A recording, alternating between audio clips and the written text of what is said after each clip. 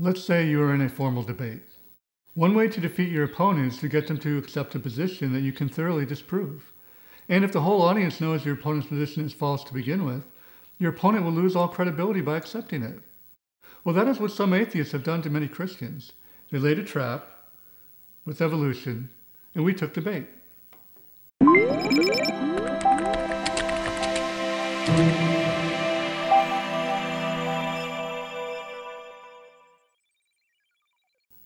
Evolution is a scientific theory.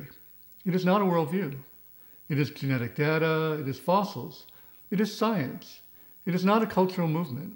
It may be co-opted by a movement, it may be used by a movement, but it is not a movement or a worldview in and of itself. And since it is science, it can only speak to what science can speak to, the physical realm, the material realm. It cannot speak to the spiritual realm. Science cannot disprove the existence of God. Evolution does not speak to whether or not there is a God. Honest atheists, and there are many, acknowledge this. Yet not every atheist is honest or coherent, and here's what some have done. They have co-opted evolution and said it proves that God does not exist. They have folded evolution into their atheistic worldview. They have said God does not exist, and evolution shows that God does not exist. And that is debate. The claim that evolution shows that God does not exist is debate. So I'm going to try and bait the trap. They say it's childproof. Oops.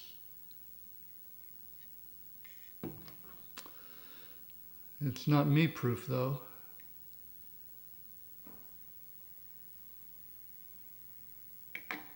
All right, good. And that's debate. So the proper way to respond to this is to avoid the trap. The best way to respond is to argue correctly that evolution does not reveal whether or not God exists. But instead, a large segment of the Christian community has taken the bait.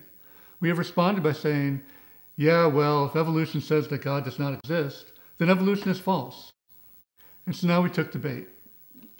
We have accepted the atheist's faulty premise that if evolution is true, it shows that God does not exist. The debate now becomes, well, if evolution is true, then God does not exist. And if evolution is false, then God does exist. So this now becomes a debate about evolution and whether it is true. It is evolution versus God. And so now, having taken this bait, the trap closes. Let's see if I can... Okay, there we go. So we're trapped in two ways. One, because evolution is true. So based upon the premise we accepted, there is no God.